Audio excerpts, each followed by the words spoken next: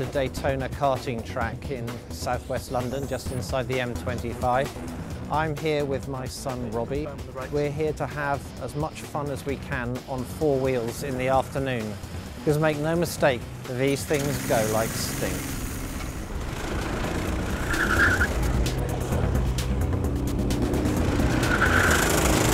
And obviously the big worry today is that he's going to go faster than me.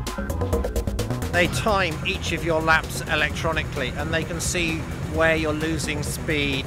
So it's not just get in and go, you actually get tuition along the way. I want to see these hands down the quarter-free position. That's it, it's a good position. Tuck your elbows in slightly.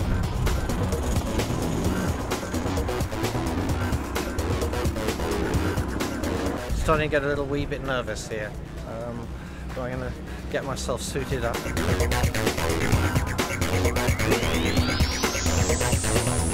I think you probably go a little bit quicker coming into the bend by going slightly wider. I think what you're doing at the moment is maybe coming in slightly too tight.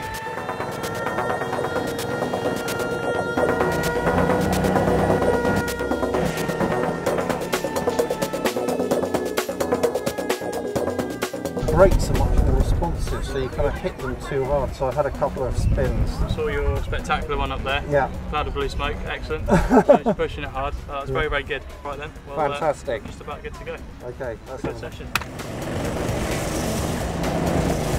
Looking pretty good out there, pretty quick. You're going a little bit quicker out there. It's rushing against your face and it's vibrating a lot, and it's quite like go at it.